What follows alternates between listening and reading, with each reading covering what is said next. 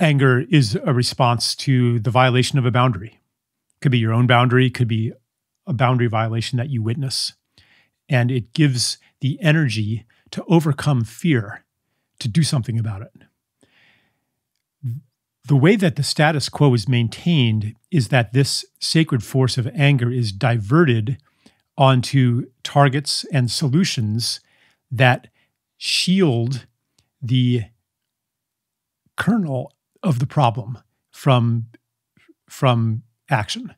So, for example, one time I was at this was a few years ago, I had a little kid. I was at the playground and I was watching the other parents, with their kids. And there was one woman who was just incredibly mean to her child, And so that caused anger.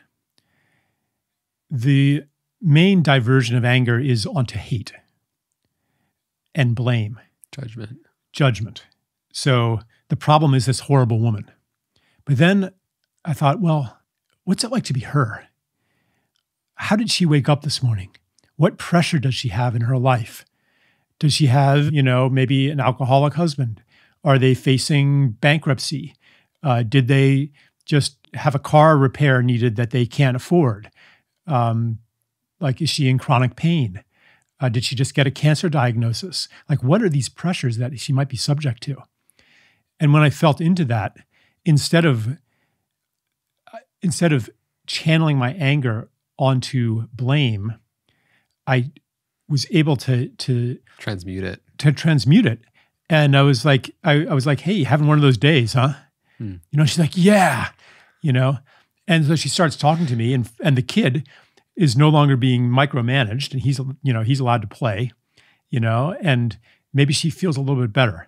And maybe all of those conditions that were making her into such a horrible parent were a little bit changed, a little bit, because I am part of those conditions.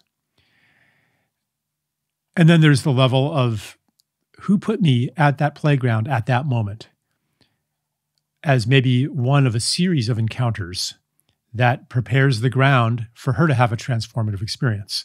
I don't know. I never met her again. I have no idea. But this is the kind of faith that when you step into the faith of I am in the right place at the right time and I know what to do, it becomes more and more true. You're entering into a reality, into a vibrational alignment with the reality of purpose, of intelligence. Because we are powerful creators. When we live in a story that the events of the world are the random result of physical forces and the self-interested calculations of genetically driven competitors or economically driven competitors, when you enter into that world in which matter is dead and mechanical and there's no spirit, it becomes true. And the allies of synchronicity that would otherwise be available abandon us. And we are marooned in a soulless universe. But there's part of us that maintains a tether to a much bigger reality. And the more that we trust that knowledge, I am in the right place at the right time with the right gifts, and I know what to do, it activates it. And it becomes more and more true, and we end up living in a very different world.